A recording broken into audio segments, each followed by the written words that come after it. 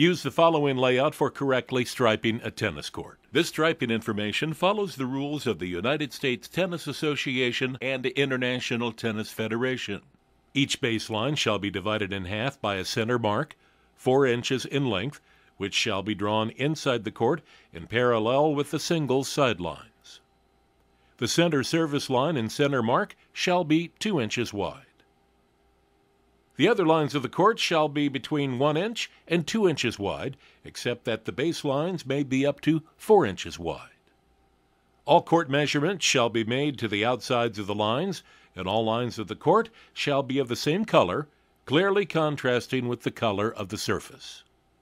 Refer to our tennis court diagram for further information. Now that we have the main playing area, we can start to lay out the tennis court lines.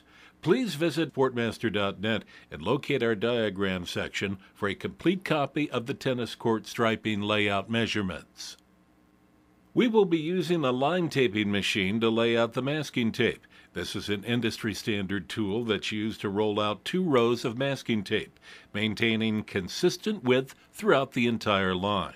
Line taping machines can be purchased through your SportMaster representative. We will start with the long lines first, which are the side, alley, and center service lines. These lines will all be 2 inches in width. Begin by taping the left and right side lines.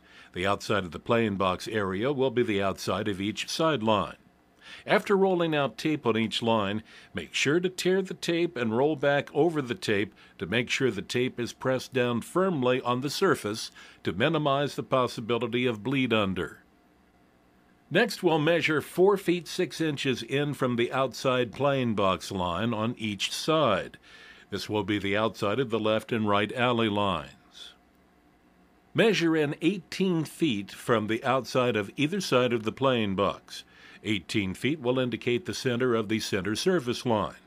We will roll tape from baseline to baseline, but the center line does not go from end to end. Per USTA rules, the baseline may be up to 4 inches wide, and the center mark is 4 inches inside the baseline. Depending on the desired width of the baseline, tear center line tape to leave masking tape for a center mark showing 4 inches into the play area. To achieve the proper length of the center service line, measure 18 feet from the outside of the baseline up through the center mark toward the center of the court. This will indicate the end of the center service line on each side. Tear the tape and square off each end to prepare for painting. Remove the extra tape on each side between the baseline and service line. Using a paintbrush or small roller, apply Stripe-Right line primer between the rows of tape, making sure to force some of the material over each side onto the tape. This will enable the Stripe-Right to bleed under and seal off any voids prior to painting. Shown here, the roller is taped to keep it from rolling. This produces a nicer look and prevents paint splatter.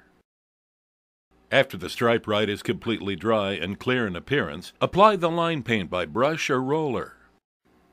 Carefully remove all masking tape before the line paint is completely dried.